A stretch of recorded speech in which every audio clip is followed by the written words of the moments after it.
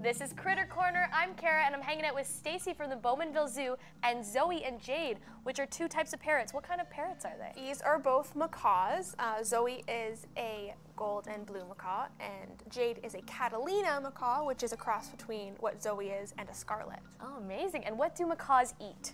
Macaws mostly will choose to eat fruits and nuts in the wild, but in a zoo we feed them a special parrot mix. Oh, cool. Okay, and why are they both so colorful?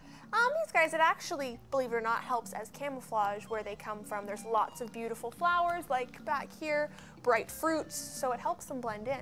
Very cool. And do they fly? Do they live in a family pack? How do they live? Two macaws will usually stay together, but you can find upwards of 50 to 60 roosting at the same time in the same area. And where did these guys come from?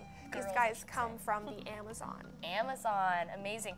And they have amazing beaks. Yeah, their beaks are very, very strong. They can crack open a walnut, but they also use it as a third foot when they're climbing. Oh, wow. They climb up trees? Yes, they climb up trees. Oh, so they don't just fly up. No, they don't just fly up. They'll actually climb along them as well. Very cool. These guys are awesome.